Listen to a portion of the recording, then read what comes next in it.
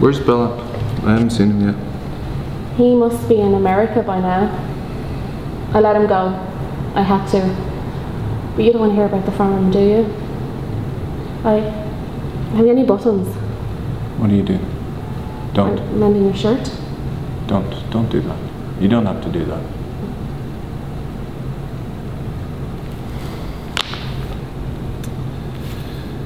Yeah, maybe I'll go to Zamburu the day after tomorrow. You just got back.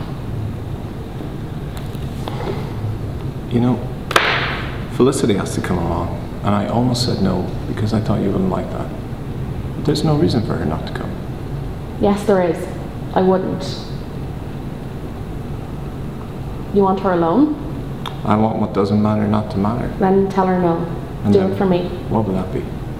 Why is your freedom more important than mine? It isn't.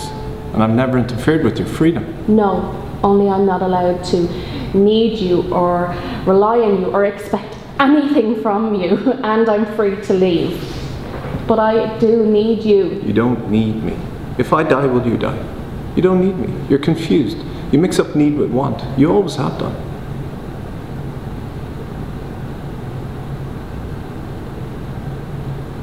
My God, in the world you would live in, there would be no love at all.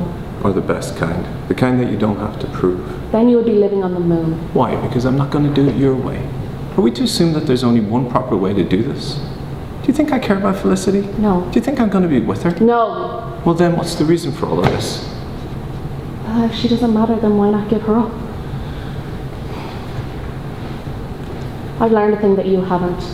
There are some things worth having, but they come at a price, and I want to be one of them. I won't allow it, Dennis.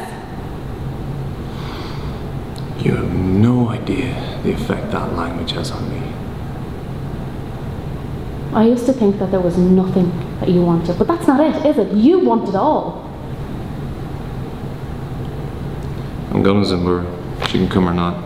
And you will be living else. Where?